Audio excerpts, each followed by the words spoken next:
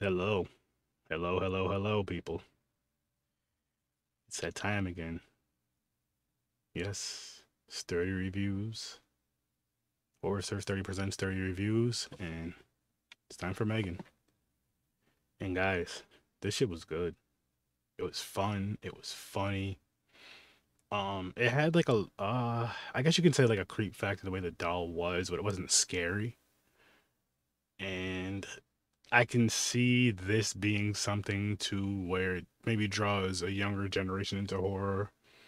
Boys and girls, definitely, but maybe geared towards girls a little more, of course, because the doll, but still, I still say both. And I think that's an awesome thing for one. And it was done very well. This was done very, very, very well. As a matter of fact, which this wasn't the greatest movie, but I liked it. This is, and again, I know I'm not saying anything wild, anything crazy, anything outlandish. I'm just saying, this is definitely better than the Chucky movie that came out in what 2018, 2019, 2019, I believe. It's better than that.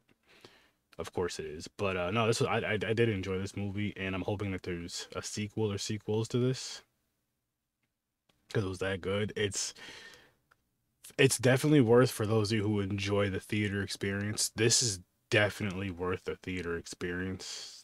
I went there with the wife earlier. We had a great time seeing this movie and just having so much fun. This is such a fun freaking movie. There was some people in there with their kids. Like this is a movie you can probably bring your kids to. I'd say if you allow your kids to watch horror, I'd say this would be fine. Maybe go and watch it yourself once to see, because I don't know what you allow your children to watch when it comes to horror. If you allow your children to watch horror, but I feel like this for me, I would say yes. I'll say maybe. Again, it depends on the kid. I don't know the age. I don't even want to throw age out there. It depends on you and your children, but I'd say go see it. Maybe you adults out there that have, children that are into horror and you only let them watch a select few things, go in there, watch this, see what you feel about it. If you feel they should watch it, I say bring them right to the theater to watch. This is a good, fun theater experience. And this is the first. So this is the first movie that we watched in theaters, January 6th. No, sorry, January 7th. What is today's date? January 7th, because it came out the 6th. January 7th, 2023. And yeah, so this is cool. This is cool. Um, there's some wild shit though. This dog gets down. This dog gets down. She is fucking vicious. Do not fuck with her.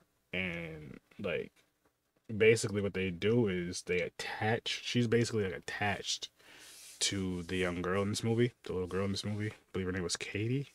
Could be wrong, but I'll try to pop the name up around here. Um, and like she put her finger into her hands, and they're just like in her whatever.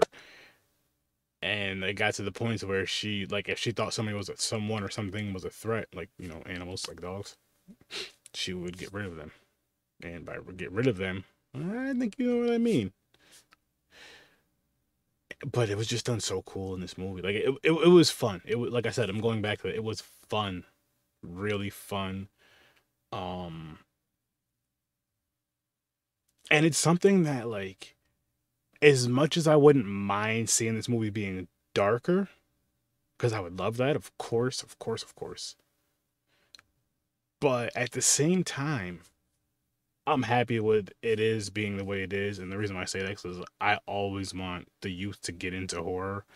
And if this is one of those movies where it's kind of like that little slasher thing, but not too crazy, I mean, it has some cool, crazy shit, but it's not too wild, too crazy, too outrageous. I'm like, if that, I think this is a cool, again, my opinion only. I think this is a cool way to, kind of bring them in. Even if you wait till they're in their double digit ages, like say 10, 11, I think it's a cool time.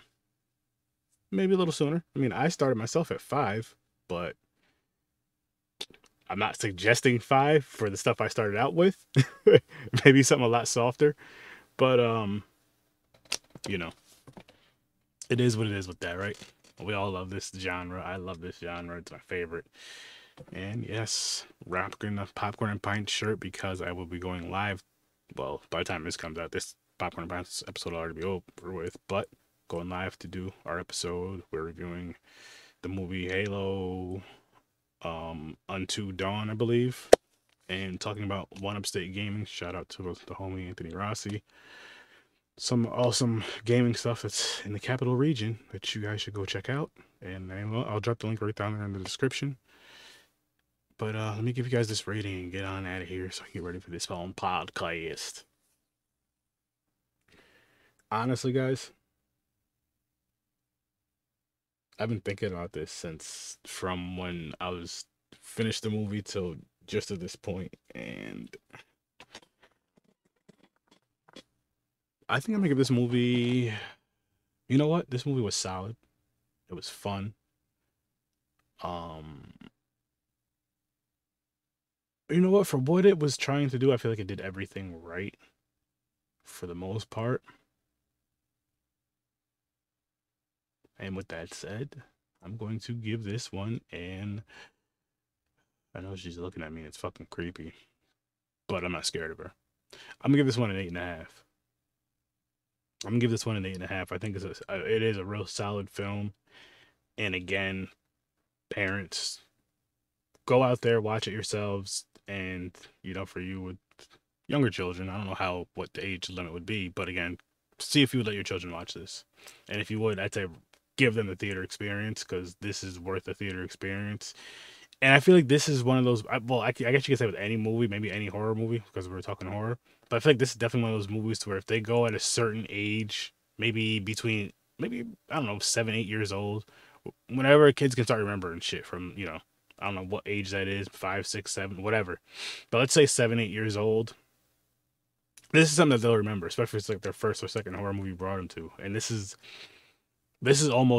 may be good enough for them to remember, say 10, 15 years down the road, like, oh yeah, my mom or my dad or uncle or aunt, anybody took me to see this and this was so cool, blah, blah, blah. This is one of those, in my opinion. And, yeah, like I said, I'm gonna give this an 8.5. Definitely worth a theater watch. Definitely worth a theater watch. Again, if you're someone who enjoys going to the movies, definitely worth a theater watch. And that's what I'm gonna be letting you guys know for when I go to the movies, if in my opinion, if it's worth it or not. In my opinion, you don't have to go by that because I know we all have different opinions, but in my opinion, this is definitely worth a theater watch. And with that said, guys, I'm gonna skedaddle like cattle. You guys have a great night. Peace. I'll see you in your nightmares and see what's coming up next. See what's coming up next in Horror Search 30 and see what happened. See what happened. Peace again. Peace again to all of you.